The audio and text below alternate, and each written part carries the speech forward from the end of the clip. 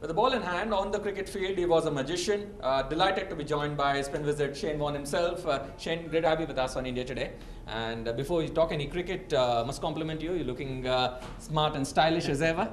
And I guess a lot about style goes with hairstyling as well. And you know that sometimes there can be complex for people when you have receding hairlines. How have you handled it over the years? Yeah, well, first of all, thanks very much for having me. I've thoroughly enjoyed being back with the IPL. I've forgotten how great a tournament it is and how intense it is and how chaos it is, but it's very, very interesting too. And for me, as you say, thank you very much for acknowledging that I'm looking okay. I'm 50 next year, so I try to stay as healthy as I possibly can and like to have a pretty confident outlook on life. And that starts with my hair. You know, I've always enjoyed having a good hairstyle. I've had some pretty ordinary ones before advanced hair. I had some ordinary ones there. And I didn't like going bald, so I did something about it. And the key things for anyone out there is if it concerns you, and there's a lot of people out there that concerns you, they wear a hat all the time. Yeah. And because they lose their confidence basically when they start to lose their hair. So it's really important for people out there. I could advise them to get into advanced hair.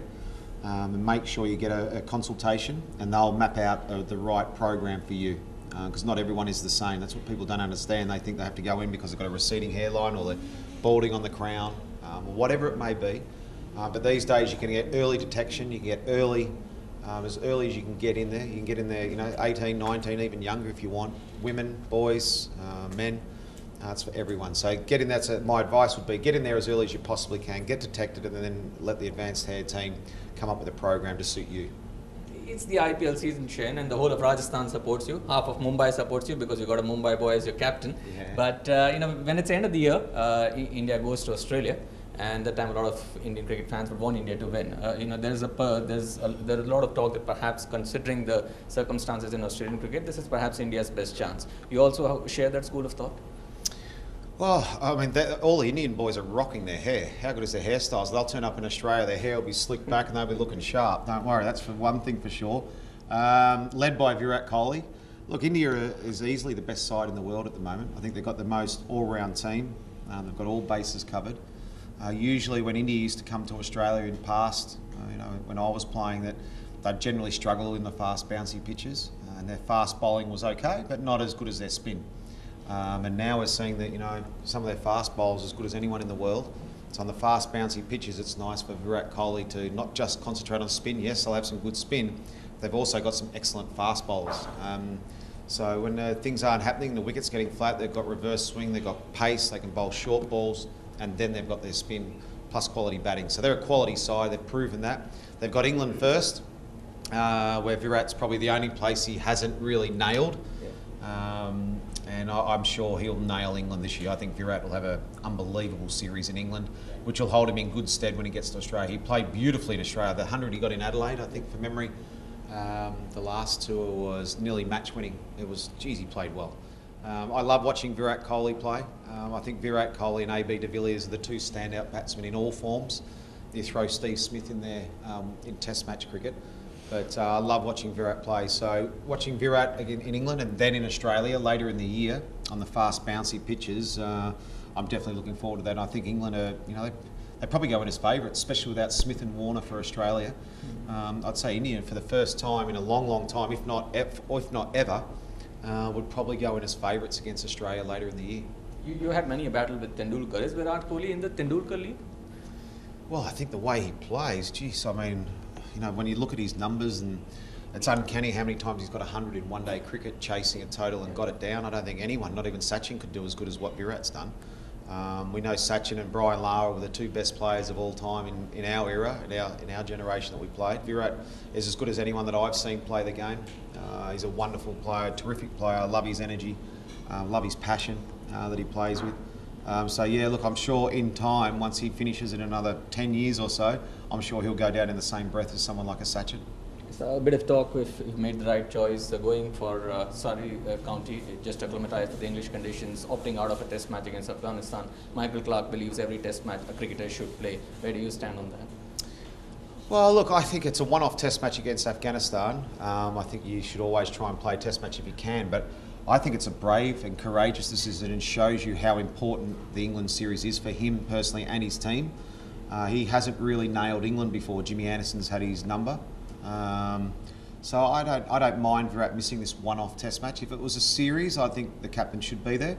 But I'm very happy that Rahane is going to captain that Test side. I think that's fantastic for Jinx. I'm really happy and proud for him. So I don't mind Virat missing this one-off Test match. It's a one-off game, so I don't mind that. And I love the bravery and the courage that he's had to go and play county cricket to prepare for that for the England series. I think that shows how important it is, as I said, and also what it means to him.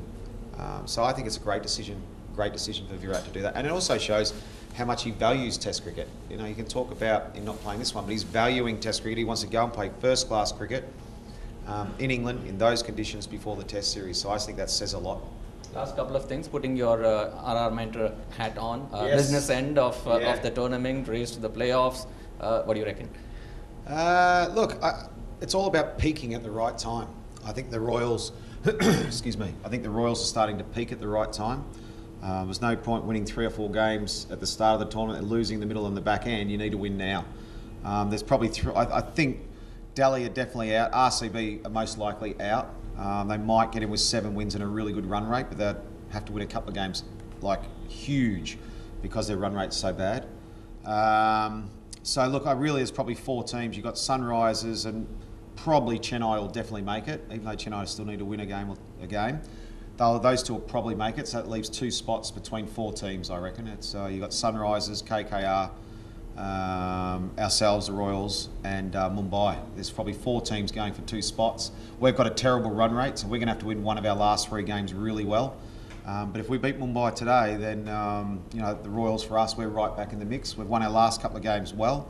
We've got a couple of players that haven't quite done what they wanted to do in the IPL, so I think Super Sunday in the IPL in Mumbai, it doesn't get much bigger than that.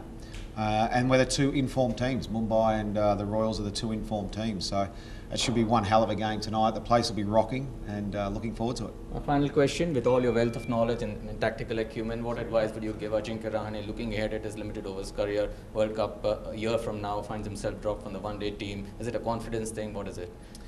Look, I think we know what a quality player Jinx is.